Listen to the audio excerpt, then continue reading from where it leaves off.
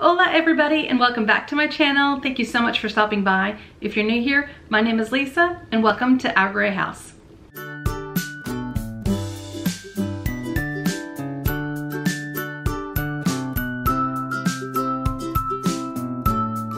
Today's project is another Dollar Tree DIY. For this project you will need some wood cutouts, you will need some clothespins, you'll need some paint pens to decorate the wood cutout stickers. I also recommend using some hot glue to make sure that those stickers stay on the clothespins.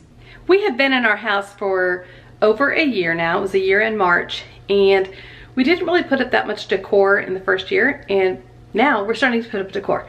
So I said all that to say this. See this lovely sign behind me? It says, "Grandkids make life grand." My granddaughter made it for me. One of my granddaughters, Kennedy. Hey Kennedy, hey girl, what's up? And so it's got little clothespins so that we can put, you know, their pictures, like attach their picture. I thought it would be fun to kind of zhuzh up those little clothespins. I have some extra clothespins on hand and those are in my stash. And then I also found these stickers at the Dollar Tree, and you get a bunch of them. These have the palm trees, the flip-flops, and pineapples.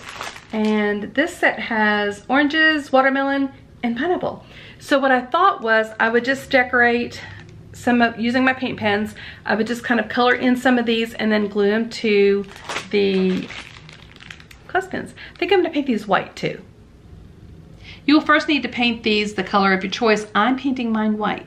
Just putting a light coat of paint on the other side of these little clothespins. It doesn't have to be perfect. You're not really going to be looking at the clothespins necessarily, but I just like them to have a good neutral color, which I guess the color of the clothespins in general is neutral, but you guys know what I mean. As you can see, I've already kind of started coloring in, decorating these little stickers that I'm going to be putting on top of these little clothespins.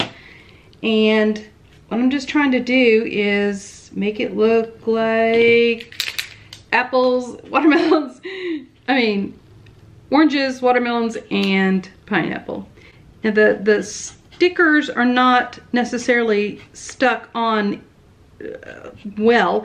I mean, they're stuck on well, but you've got to kind of hold them if you're messing with them, so that way it's not just wobbling all over the place.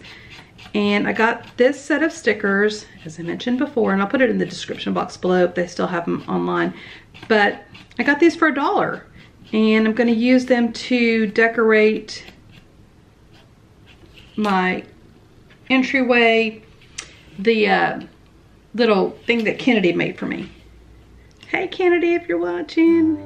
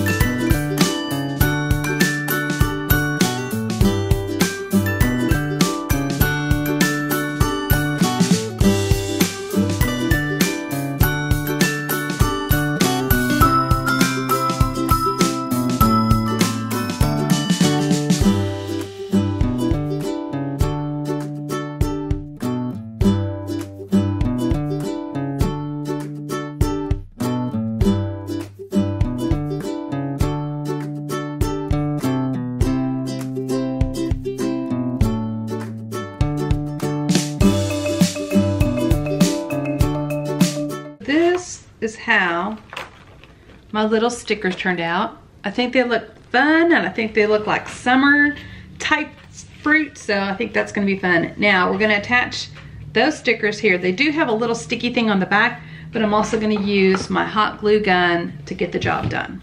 Pop this little sticker off, and I'm gonna put a little dab of glue right here.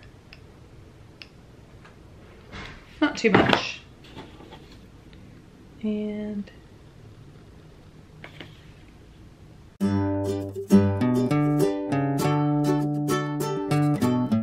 thank y'all so much for watching. If you enjoyed this video, I hope you give it a thumbs up and subscribe, because I do a DIY video every Tuesday and Friday, and I sprinkle some hot chocolate chats and other vlogs in between.